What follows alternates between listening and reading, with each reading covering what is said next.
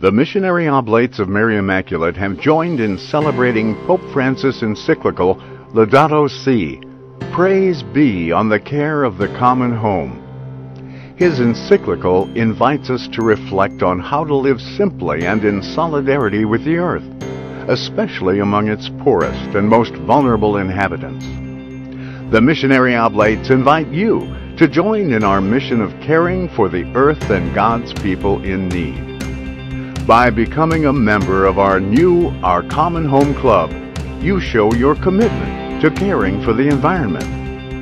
Together with your support, we can make a difference in the world around us.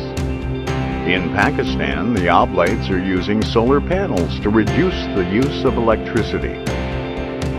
In Bangladesh, the Oblates are building deep tube wells and self-contained ponds to provide fresh drinking water to people in need.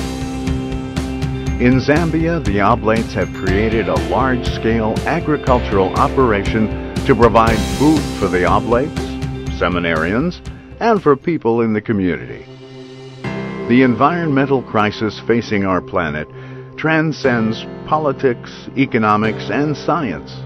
It is a moral and ethical crisis. In issuing Laudato Si, the Holy Father is reminding us of our duty to restore our right relationship with the earth, which is one of harmony and respect for God's creation. Learn more about the Oblates, our Common Home Club, by visiting oblatesusa.org today. Together, we can change the world.